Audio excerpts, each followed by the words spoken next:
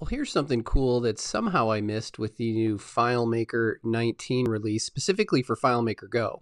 This is subtle, but I really dig it. This is actually something that's been on my wish list for a long time. So first of all, you'll notice these three buttons over on the right-hand side, the dialog buttons with the little world icon. Each one of those is just running a single step. It's the open URL step. Now on FileMaker Go, in the past, if you had run an open URL, it would just go right into Safari.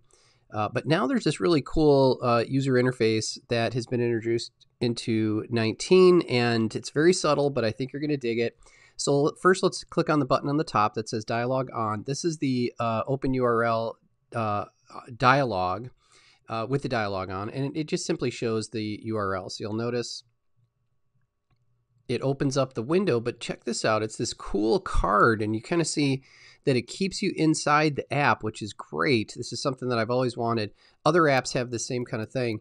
And you'll notice that you can still, in the bottom right-hand corner, go to open it in Safari if you want, or you can hit done. Now, if you turn the dialog off, it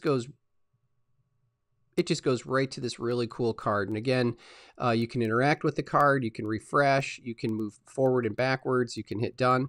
Now, when I first saw this, after I got over being really excited about it, I said, well, wait a minute. I like using OpenURL to communicate with other apps on the device. I did a session at this at the FileMaker DevCon in 2016.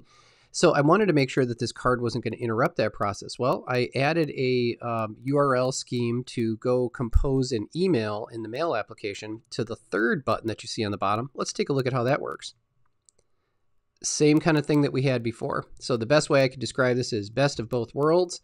I end up having the same functionality that I desire from the open URL when I want to communicate with other apps, but at the same time, I keep my users in the app with a really cool card-like UI that we see in other applications, now native inside FileMaker Go for 19. So thanks, Claris engineers, for this really cool feature. I can check something off my own personal wish list.